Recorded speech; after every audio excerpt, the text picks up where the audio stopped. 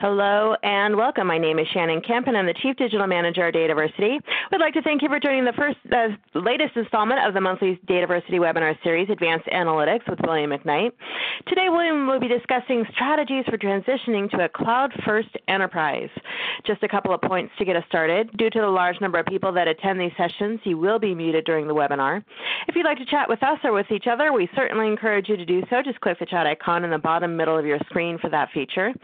For questions, we will be collecting them via the Q&A in the bottom right-hand corner of your screen, or if you like to tweet, we encourage you to share highlights or questions via Twitter using hashtag ADVAnalytics.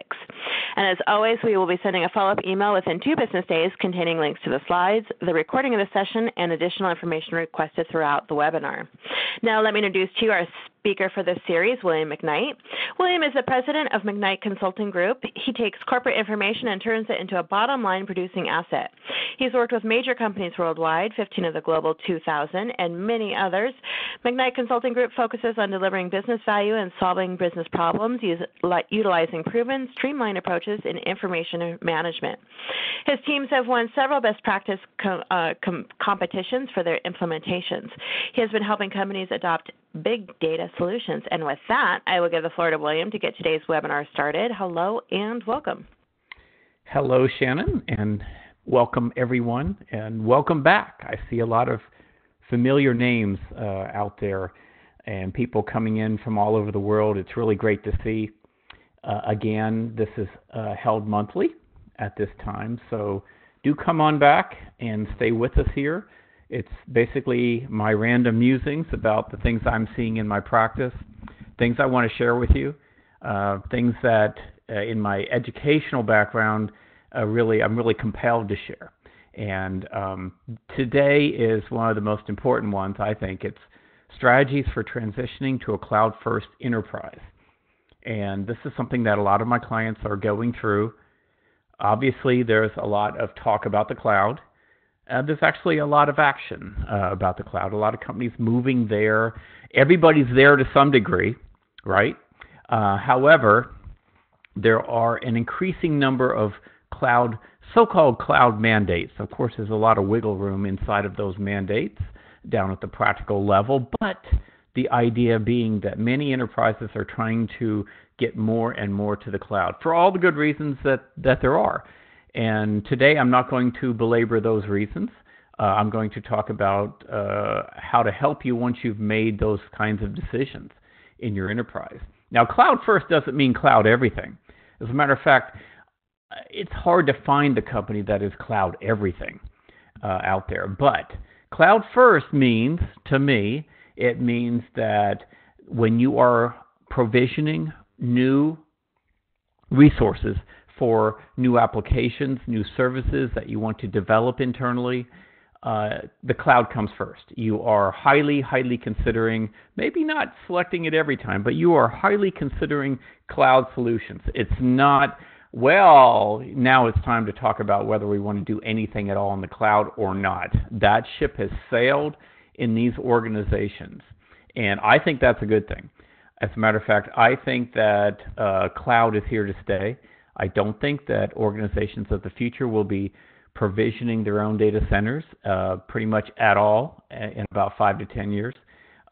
So you have to make decisions as an enterprise. And the way you make those, the manifestation of those decisions is in where the money goes and where you are spending for your resources. Is that in the cloud or is that in your on-premises solutions? I think it's going to skew more towards the cloud. I think leading organizations are already there, and many more are going to be coming on. And again, I think this is a good thing. This is one of those things, one of the few things that really is required, I think, to be a leading enterprise of the future. And really, leading might even be a strong word. Just sustaining as an organization of the future, basically given the basic competitive pressures that will occur to those who remain on premises. Okay, so with all that being said, companies are shifting their focus to or entertaining a notion for a first-time use of the cloud. I'm not going to read everything, but I want to point out a few things on all my slides. And I find that the time that a lot of companies make the big transition is when the hard on-premises assets are coming to not end of life cycle necessarily, but at least to time for renewal. So a few months before renewal, I start getting calls from organizations saying that we really want to look at this. We want to look at, is it time to move this or that to the cloud? So that may be happening in your organization. And if so, please be aware, be ready for that. A few months is seldom enough to move anything of significance to the cloud. Keep that in mind. So start making your plans early and often.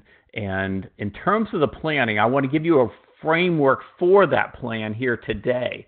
That's my goal of the next half hour or so, is to give you that framework of how to plan, mostly not from a detailed technical level, mostly from a managerial level.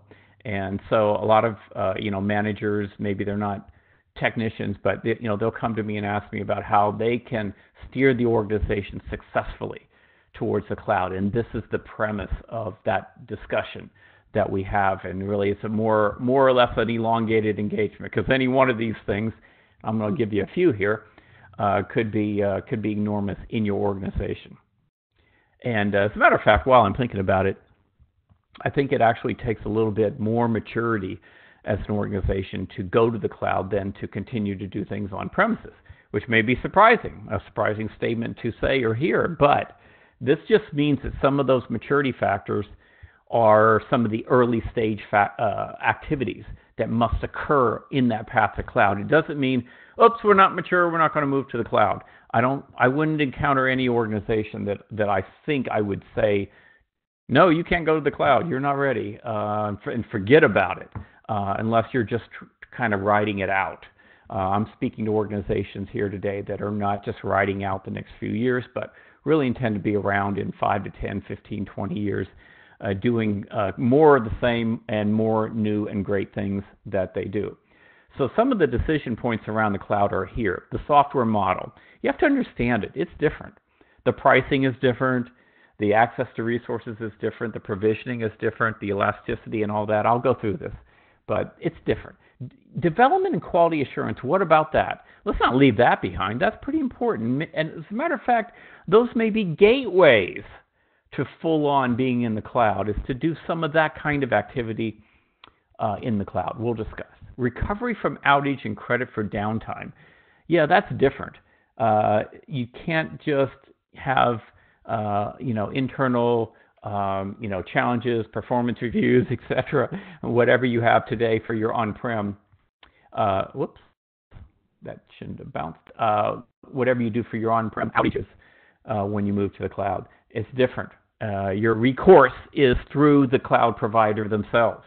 And so we'll talk about that. So you need to know some things about that. Capacity planning and growth, that's different now. When you move from on-prem to the cloud, your need for capacity planning and growth diminishes in a lot of ways. It doesn't go away because you're still picking your resource levels from many of these services that you're going to be picking. So it doesn't completely go away. As a matter of fact, just knowing the size of the breadbox going into a new application is actually pretty important in making sure that you develop it correctly. So anyway, security and privacy. This is probably number one in terms of the conversations, in terms of the holdback, if you will, from moving to the cloud. So we'll talk a little bit about that. Disaster recovery is another of the gateway drugs to full-on being in the cloud. It's a good way to start. For some people, they do it the exact reverse. As a matter of fact, if you think of a scenario out there of hybrid cloud, okay, hybrid cloud, some things on cloud, some things on-prem. If you think of a scenario, it's actually happening out there for sure. For sure, another organization is doing it that way, and it's all going to be in the execution from that point forward into whatever plan that you make. So there's not a right and wrong here, but there are some things that'll get you there faster. We'll go through all that. Disaster recovery might be one of them. Query performance and service levels. People worry about the performance of queries. the service levels of the databases with the data in, how's that going to respond to my users. That's a big deal. And I'll give you some hints when we get there. Data interchange in the cloud. Similarly, if you're going to be moving data down, moving data up on a frequent basis for various things, there may be some cost to pay for that. So you have to take that into consideration. A lot of people get into the cloud because they don't have to pay for resources that they're not using. And that sounds good on the surface, doesn't it? And I think it is good, don't get me wrong. But if you're just overpaying or paying a very high price for it when you are using it and it all kind of nets out to be more, then you haven't gained anything. Now, I'm not saying that's the case with most cloud implementations, but I can say definitively that if you don't architect well for the cloud, you will not gain the advantages, and you actually possibly will be paying more for it. For example, compressing backups is a way to save 20-25% of the cost of doing the backup. And that's just one thing. There are many tips that you're going to need to know to fully realize the benefits. And I also find that organizations that are not doing one of the 10 things, the compressing the backups, let's say, are not doing one of those things, they're probably not doing the others as well. They haven't stepped up. They've locked and loaded their on-prem to cloud, and that may or may not have been appropriate, and they're not getting the benefits of the cloud. So you don't want to go into it without that kind of knowledge. Staffing levels are not zero. What does my staff still do? Yeah, that's a big question. They do a lot is the answer, and there's a lot more for them to do and for a great IT professional to do. So this is another big deal in my work, moving organizations to the cloud.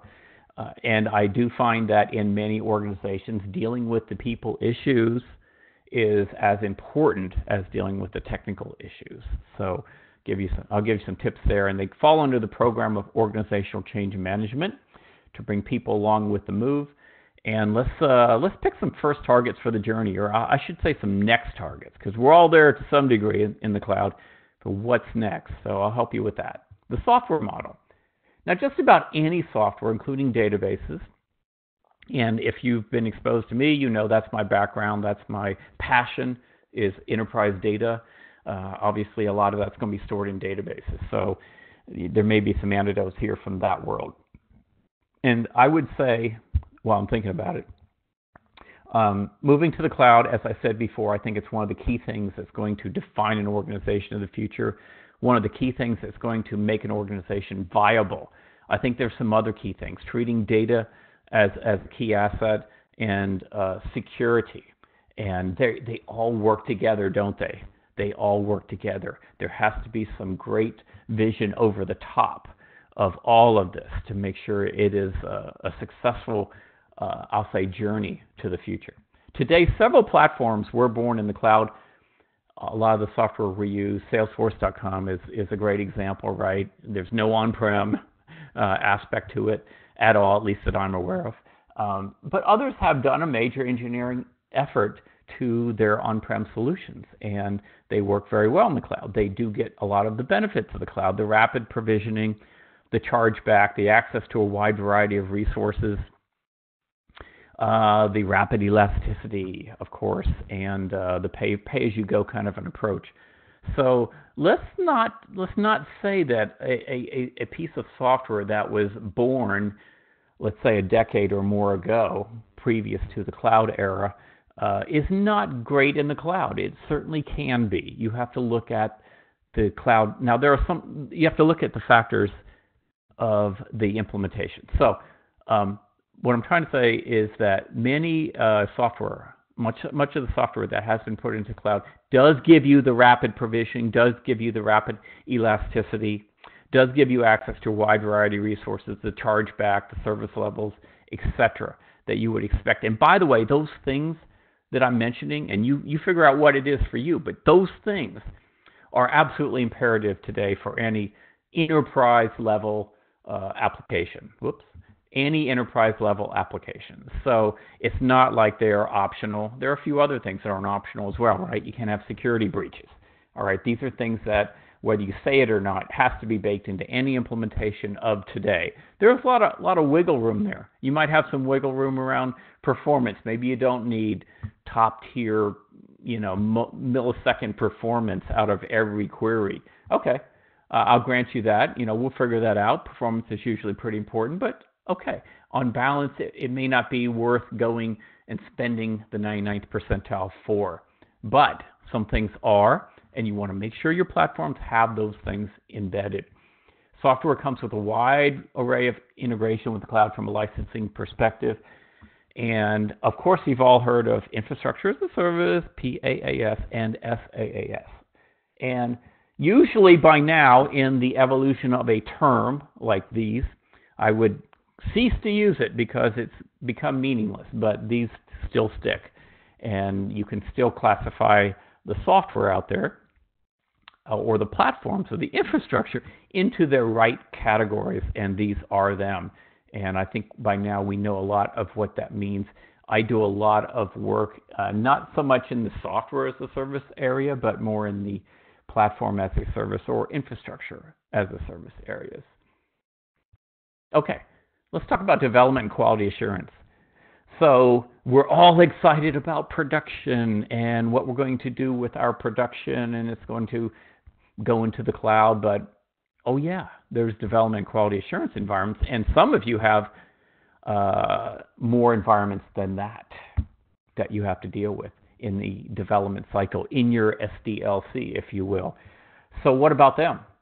For some of you, you're going to move them first to the cloud, because it's less critical, and keep your production on premises. I can definitely see that as being a great stepping stone to that future of everything in the cloud.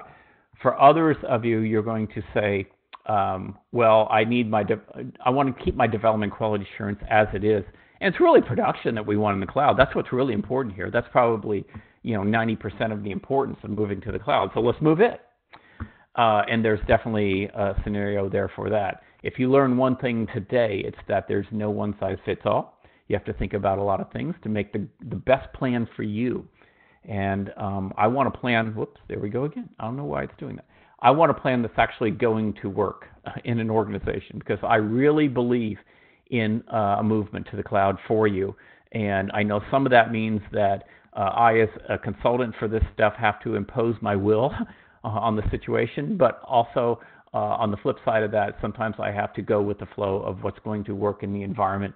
Pick your battles and so forth. You got to have the same mentality as you try to level up your organization into the cloud. Development quality assurance is an area to think about for that. Now let's understand the pricing a little bit, and I'm going to bring in some specific examples from my practice into this part of the equation, and in some trial runs of this, these were the most important slides for a lot of people, because it's kind of eye-opening. The first thing I want to impress upon you is the first bullet there. The price performance metric is dollars per query hour. Dollars per query hour, that's right. It's not dollars per node. It's not dollars per uptime. It's what is that database in this case, but what is that database doing during that time, and how performant is it? And I think you can get kind of sideways comparing prices when you're not comparing price performance. And so price performance, really important. It's a normalized cost of running a workload. It is calculated by multiplying the rate offered by the cloud platform vendor times the number of computation nodes used in the cluster, and by dividing this amount by the aggregate total of the execution time. Sounds like a mouthful. It's really not a huge deal. I think you get the idea, right? It's how long does it take to run, and what is my bill? What is my bill for running this workload? And so I encourage everybody, as they start to move into these cloud databases and other forms of the cloud, try it out. Try it out. It's not like before, where it was a huge deal to try things out. Now we're looking at business users that are looking at an IT situation where to provision a new server on premises is going to take months and heartache and a lot of work versus 50 cents an hour to spin up something on the cloud. So you better be a great IT shop if you want to hold on to that kind of fort, that kind of on-premises fort. Otherwise, you need to be flexible and go with the cloud options and help them into that and show that you're an asset in that environment. That is the environment that we're going to be working in. So to determine pricing, getting back to the slide, each platform has different options. And I'm speaking here of database platforms as an example. By the way, maybe it's because of what I specialize in, but this is a lot of what people want to move to the cloud. First, second, and third, it's the data. And once the data gets there, other things can drag along, but let's get that data there. And so we are thinking a lot about cloud databases like the ones I'm going to be talking about here. As a matter of fact, if you want, you can go watch a rerun of last month's Advanced Analytics webinar, in which I talked about this subject in more depth, databases versus cloud storage versus Hadoop. And I'll leave it there. For Azure SQL Data Warehouse, obviously from Microsoft, you pay for compute resources as a function of time. Obviously, this is on Azure only, right? The hourly rate for SQL Data Warehouse varies slightly by region. I'm most inclined to go with the closest region. However, based on my experience, I will change that up time to time. But generally speaking, that's what we do. Also add the separate storage charge to store the data. It's compressed, but you're still storing it at a rate of some number of dollars per terabyte per hour. I will give you on the next slide, I will give you the links to the various pricing pages where this information is.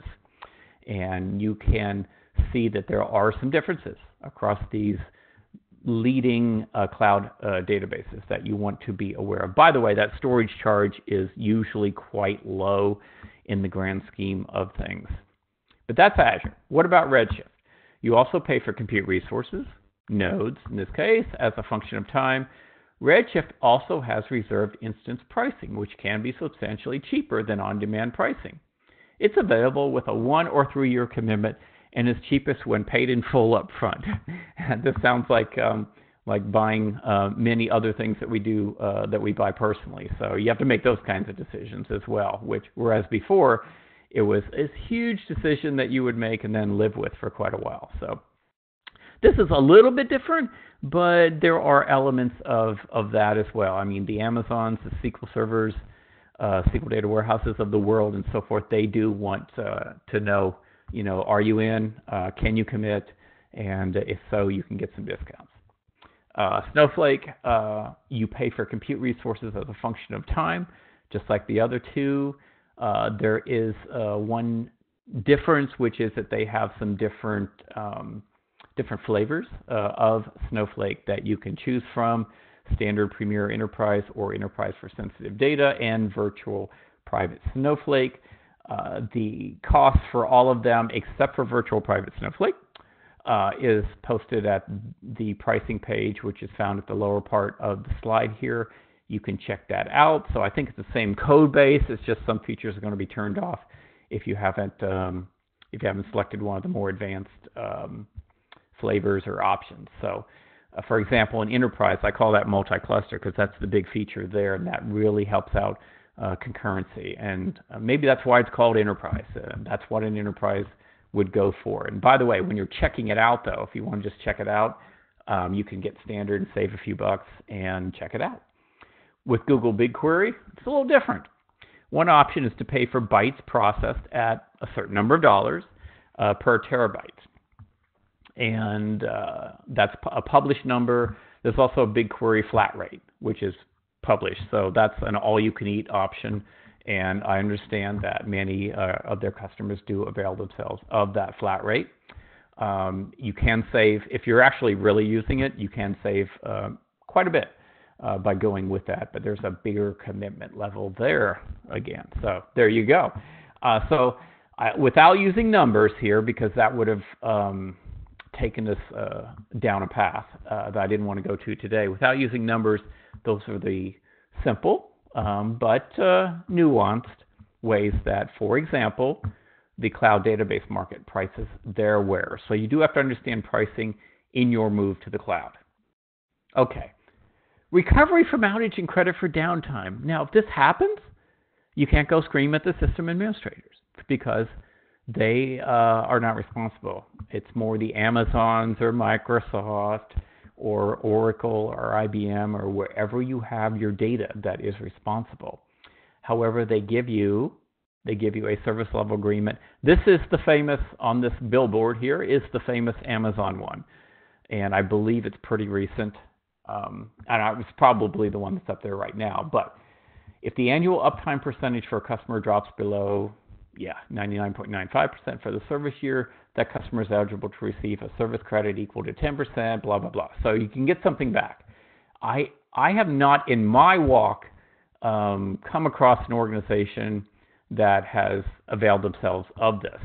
Of course, we all seem to know about it when AWS goes down, and I guess I've been lucky. None of my clients have been in that boat. I've heard stories, so I do know it happens.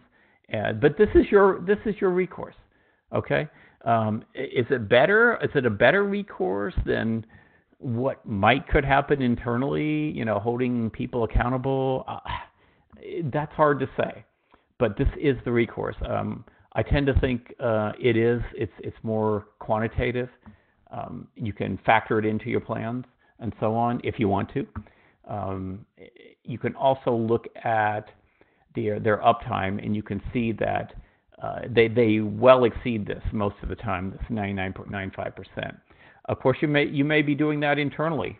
I don't know. In my experience, though, this is going to be better than most internal operations. And going back and across my years of experience, I can remember many times, and I'm sure we all can, have been around a little bit, many times when there was outages and downtime in our on-premise situation.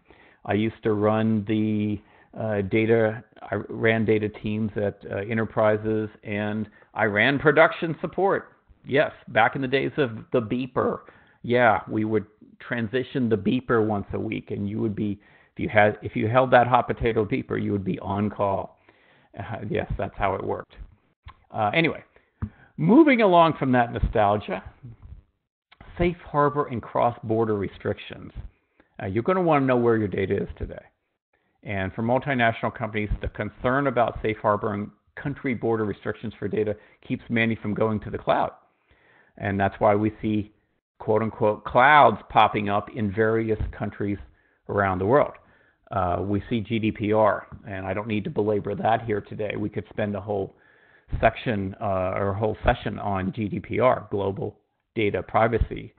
And this is in the European Union, real quick here for those who aren't aware, European Union, and it features the ability of a citizen of the European Union to have their data removed from a company should they wish to do that, without peril to the company, by the way. GDPR has been out for a few months now. There have been fines, right? Yeah, fines. That's what it was all about, right? If you violate the restrictions, you will have fines. There's been over $5 million of fines, something like $5.6 million, but over $5 million of it went to one company. That's right, one company, Google. So I would say you can look at that as half full or half empty, meaning it's a healthy number of dollars, but mostly it's been small. However, it's there for a reason. We're going to see more of this. We see California now, for example, coming out with something similar to GDPR, and we'll see how that plays out in other countries. Here in the USA, especially for domestic-based companies, this may not be as big a worry as for those of you in smaller European countries with obviously customers across borders easily. So this comes into play more there. But everybody needs to know where their data is. Okay, capacity planning and growth. The platform should be able to grow or shrink. The platform should provision only what is needed. Yeah, especially if you're paying by the uptime, as you saw before, you will do that. Now, for an enterprise data warehouse that's really important. That's 24/7 for an ERP system. That's 24/7 for the myriad of systems in our organization that are 24/7.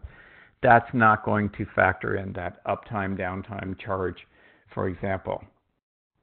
The platform should provision only what is needed. And by the way, this provisioning, if you really want the benefits of the cloud, and I said it before, rapid elasticity is one of the important benefits of the cloud, and it actually is a must-have today as you go forward into the cloud. You are going to need it if you're in an enterprise. That is just the dynamic of the organization today. So if it should take minutes to scale up or down and create little disruption for migrating or repartitioning. Otherwise, one of the key benefits of the cloud is lost. It should not take hours. It should not be a big stepping stone. It should not be like I don't know, what's the analogy? I should not have to walk up stairs every time that I want to make a change. It should be a very tiny step or something that is maybe a moving walkway where you're just continually moving forward and you don't even know it. The more proactive and involved a customer has to be in the process of resource determination, the less elastic the solution is. I would prefer not to have to talk to Amazon when the cluster gets bigger or smaller.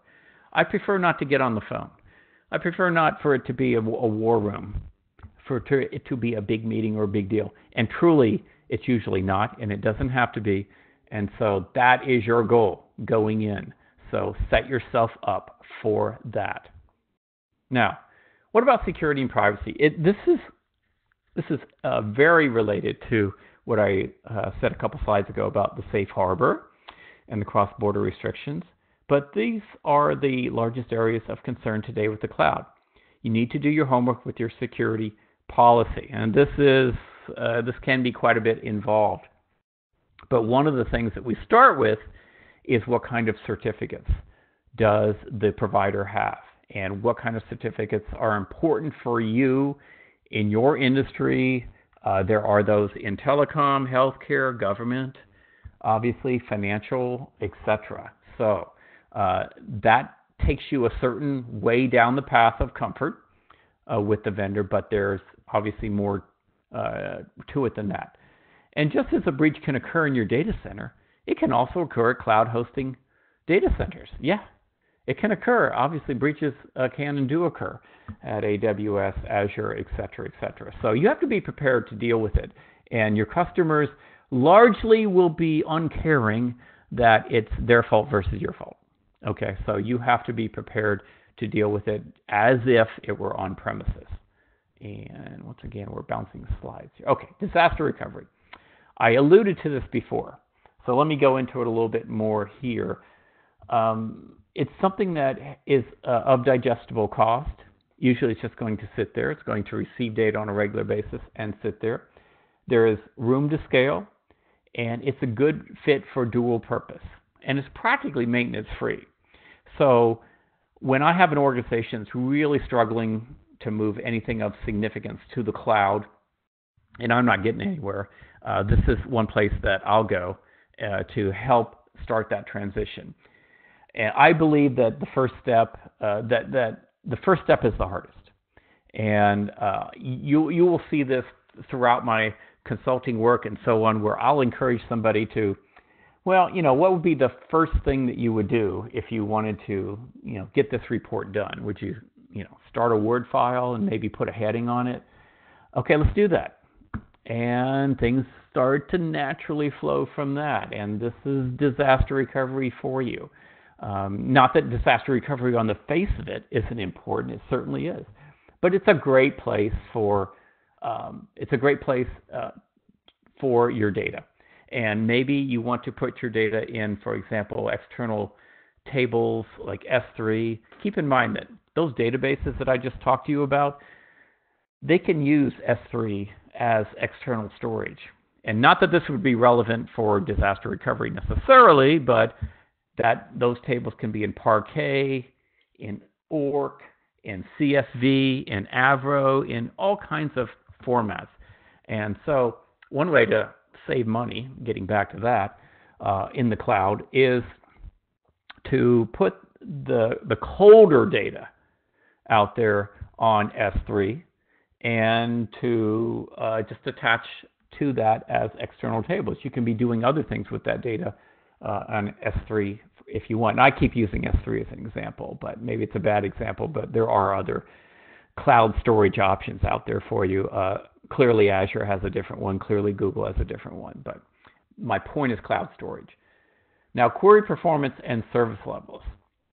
Cloud query performance will depend upon the same factors as on-premise query performance. You can't just, you don't, how do I say this? I really want to impress upon you that, and I said this a little bit earlier, you can't just drop anything in the cloud and expect it to, perform. You have to not only tune it for the cloud, but it has to be well tuned on the face of it to begin with. Some people asked me the question, I think it was last week, does our data have to be in a dimensional model? Well, let's talk about what you mean by have to be. Have to be in a dimensional model. No, it will function if you put it there for ad hoc analysis in a normalized, model. It will function. Will it perform to the best? That will depend upon many things. Some things that have to do with the cloud, but other things have to do with the design of the data model. And dimensional, in my view, is the best for interactive access. So you probably will want to. Do you have to? Do you have to go through the, few hundred hours of person time to redo the model? Well, there's a cost associated with that and so forth. Generally speaking, though, you want to keep to all those great design standards that you have for your analytic and your operational environments when you move to the cloud to get the best query performance and service levels. And we're coming upon data interchange in the cloud. And this is probably the thing I want to impress upon you about this, which is something to do with the best laid plans. I think a lot of times we design our applications such that we think they're going to be all-encompassing and self-contained. And then we get to points in the application development process where we look around and we see John over there seems to have developed something that we could use. And either I could rebuild that or I could use that. Maybe I need an SLA to what he's doing. And that's where leadership can really step in and help out and ensure that this happens. Ensure that they're sharing. Ensure that you're building for sharing in the first place. You want to build your applications for the cloud for sharing in the first place, meaning that knowing that you may not foresee the details, but knowing that there will be interchange back to on-premises for certain things, and there will be non-standard, meaning not just the nightly batch update, not the trickle feed, but there'll be other things that you'll want to push up there. And you want to be aware of the cost of that and the cost of loading the data. And some of the databases I talked about, like Google Cloud, there's no charge for loading the data. They get it all on the query side of things. So that's okay. But there's still time involved and work involved in doing that. So you want to be prepared for that. I definitely wanted to spend some time, or leave some time and leave some impressions upon you about staff, because these are still sort of relevant things. What is the escalation for production failures in the middle of the night? Now, the hardware going down, probably that's not going to happen or be in your control, or in your purview, but the applications, surely it can go down. Google didn't write your application. Amazon didn't write your application. You wrote it. So that's coming back to you. So what about that? Is that still a thing? And does everybody have access to do what they might need to do? And middle of the night is sort of proverbial these days when a lot of things are 24/7. So I really mean any time. Who will manage hardware and software patching? Just make sure the vendor should be doing this. The cloud vendor should be doing this. Just make sure it's going to be done. Understand the philosophy that they are undertaking to do it. Is it as soon as it drops? Or is it after they've tested it? Or is it after it's been out a while? Okay? A lot of times you can't change that. But knowing that will come in handy when you're talking to your vendor and they said, oh, well, we just put that bug fix out there last week, or, that feature is dropping next week. You'll know you won't be getting it for 3 weeks, or you're going to get it as soon as the album drops. It's going to come into your iTunes. You're going to figure that out. How will we make the call or expend the budget for additional whatever as the implementation grows? So you're going to get a monthly bill from these guys, okay? But you can watch it daily if you want, and you can report on it internally daily if you want. I have clients that do this, that keep a close eye on it. And by the way, this brings up a point that I want to share back, which is you can't be looking for ROI in every little thing. You have to have made the big hairy statement about moving to the cloud, and then the things will fill in. And on a day-by-day basis, there can't be ROI expected on the day-by-day decisions if they are progressive towards meeting the bigger challenge, which is moving to the cloud. Okay. Now, the roles for the staff depends upon the piece of code, software as a service, the user company owns, keeps bouncing on me, who can have access to the software. For platform as a service, since the vendor is responsible for the infrastructure, you need to design with those parameters in mind. For infrastructure as a service, there is much more responsibility back on you, including managing the network, the servers, the disks, the patching, encryptions, backups, logging, building redundancy, etc., what have you. So, no free lunch here, but there are some better lunches than others in terms of the workload. So it's all about a big balancing act, as I like to say, a big leadership act. Organizational change management.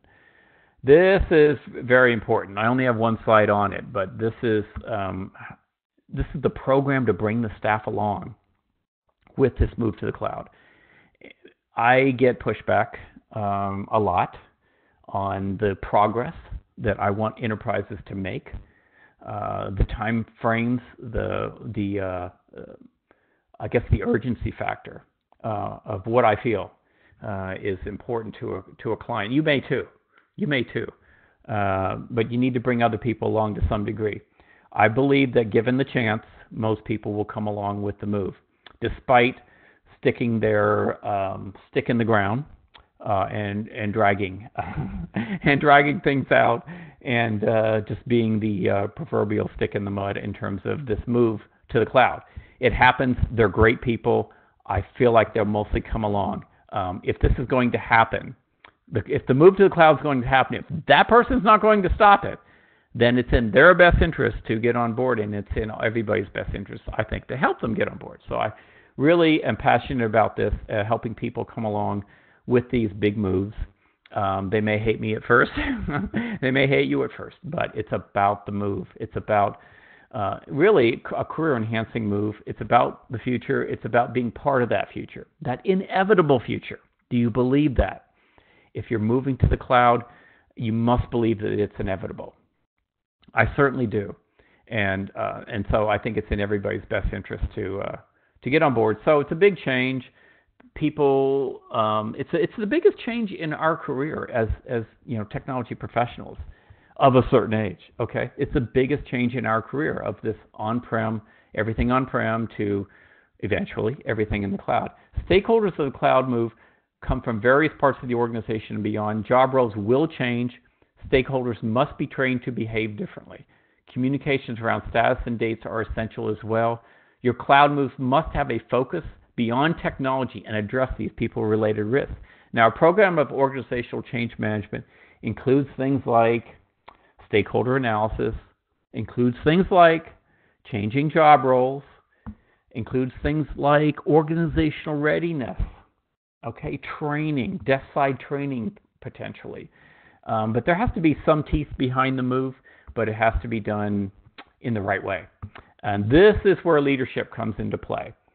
Anybody can come here and give you the ABCs of this stuff, but implementation is longer than it takes me to read a slide. Implementation of this is multi-months potentially.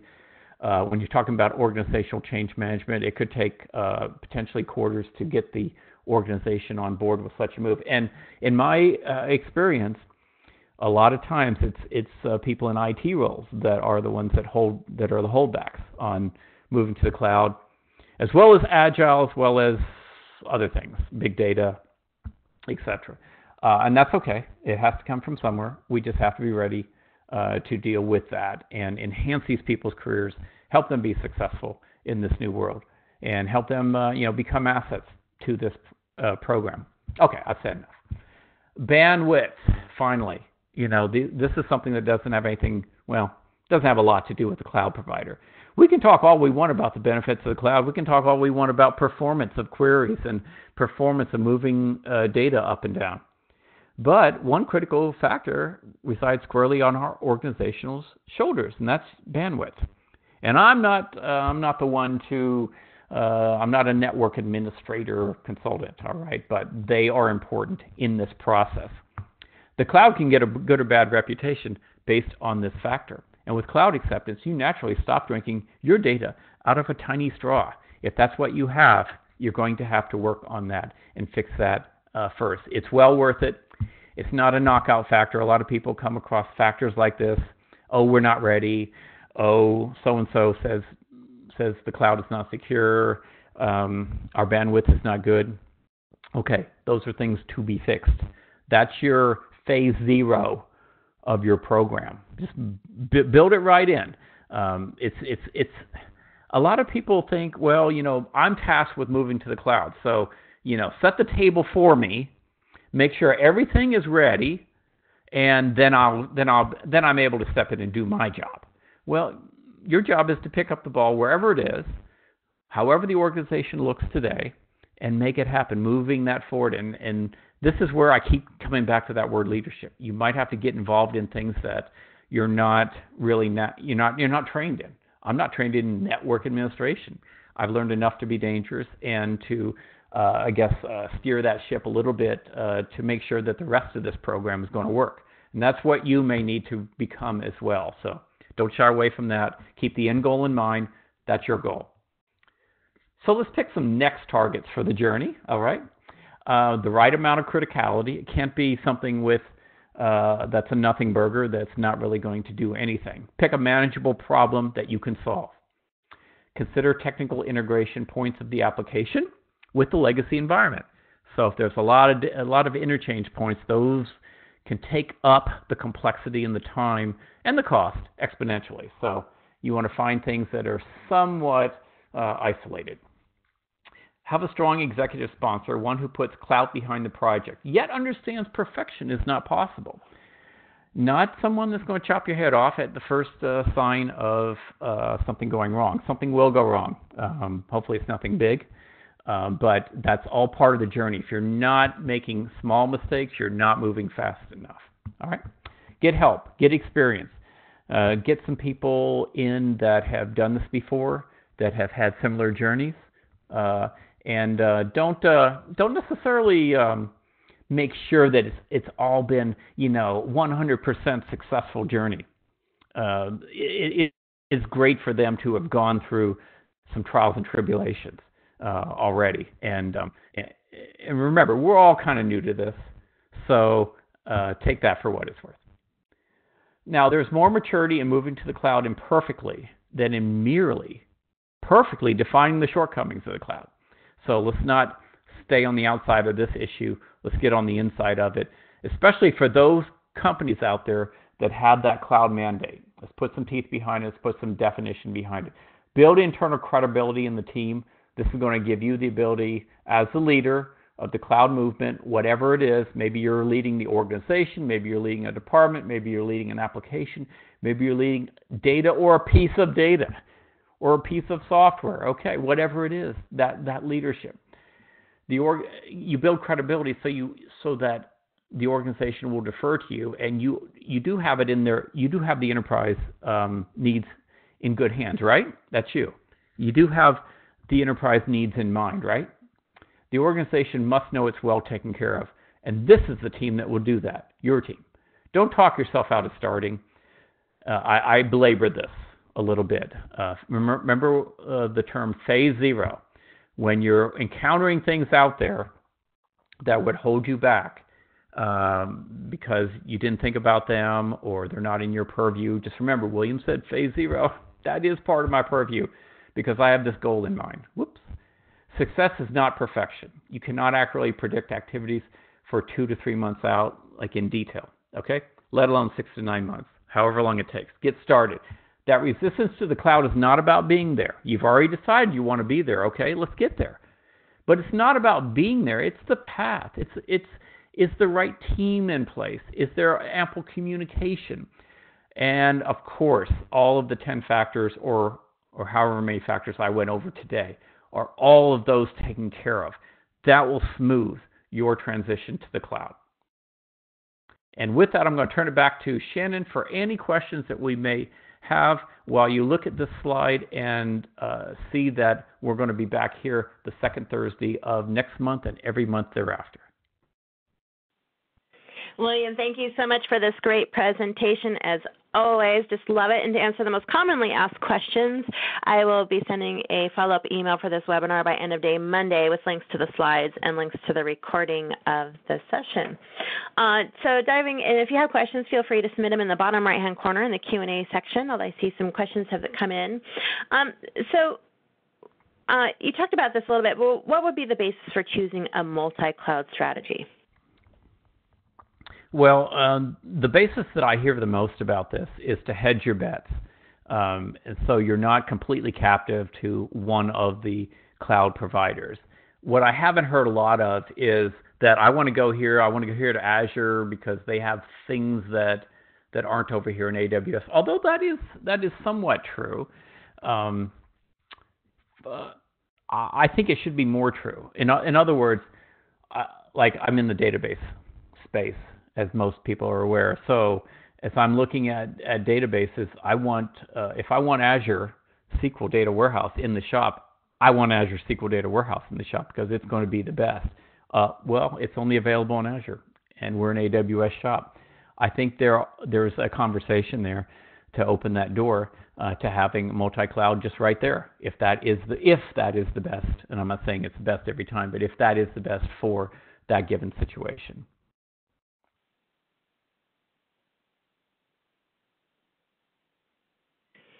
And William, are you able to speak on FedRAMP compliance? I am not. Okay. It's pretty specific, but I'm certainly sure we can find some stuff on that. And as we're diving in here currently a little bit further, do you have a strategy, a surgery? Oh, excuse me. I'm trying to. I have had surgeries. Yes, I have. Well, that's actually it says. D for strategy, or give tablet first and keep monitoring when it comes to resource allocation in the cloud, including bandwidth. Can you come again with that? I'm sorry.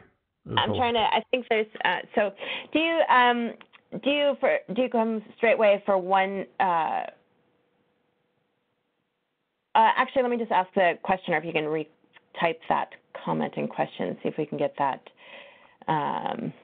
in there. So let me jump to the next question here. So will the underlying security framework of cloud impact the query performance as well? That's a good question. I've done a lot of performance field testing on these databases. I have not considered that would impact performance. What I've done is thrown workloads at databases, at streaming solutions, at APIs, at embedded databases, at data integration tools, etc., and seen how they performed. And each one of them obviously comes with a different set of security approaches. And but I can't say that I want all the security I can get, right? And that is a factor that in a selection process could override performance, obviously, and then make performance a secondary consideration. So I think the vendors all want to get as many security compliances as possible on that basis. Even if it were to slow down queries, I cannot see them being connected. I've been a database engineer in the past. I can't see that as being a major factor in that.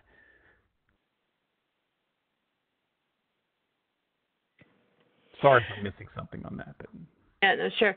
And do you consider alternatives to the current software, for example, data lakes and NoSQL and columnar basis to the current on-premise data warehouse solution?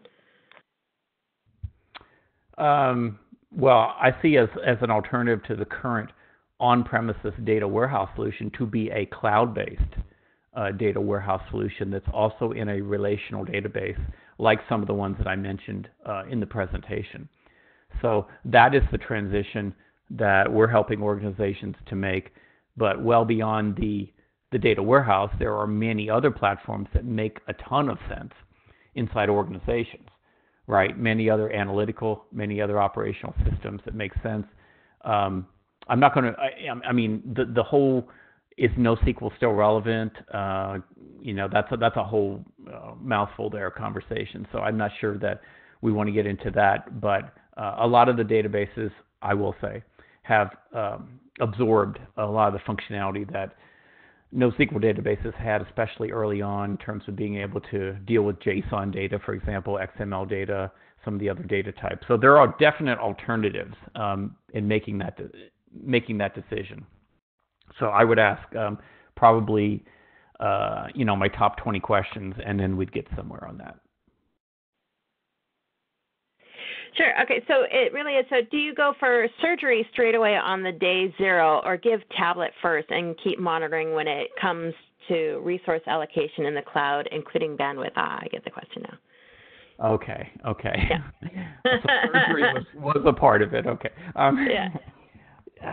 I don't like surgery for myself or for my clients. So I prefer a more measured approach, but some organizations, frankly, they're so far behind that they need to jump some cycles and they need to take some big leaps, or they're just not going to be around.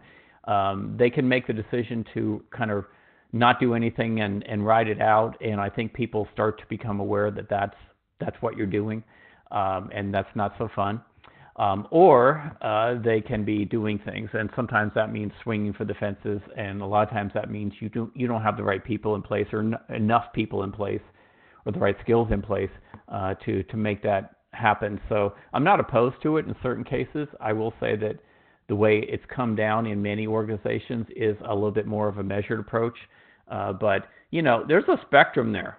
There's a spectrum. There's no one right answer. It depends upon your circumstance, what your goals are, what your industry is doing, and how far ahead or behind you are of that curve, and what needs to happen. So I use a maturity model, and I think this may be a future presentation, but there's 5 levels, and I'm telling everybody that they need to be at level 3 if they want to be a sustainable organization, and that the levels keep changing. If you've heard me talk in the past year, you've already heard me say stuff like this, but the levels keep changing. You got to level up, and you got to be sprinting to that level 3 just for sustenance, let alone for market leadership. That's a 4 or 5. So let's talk about what your goals are, where you are, and that'll dictate how fast we want to move. I love it. Such a good question. Now that I understood it. It's all in the reading. Well, William, thank you so much for this great presentation, and thanks to all of our attendees for being so engaged in everything we do. We just love it. Again, just a reminder, I will be sending a follow-up email by end of day Monday for this presentation with links to the slides and links to the recording. And that's about it. William, again, thank you so much.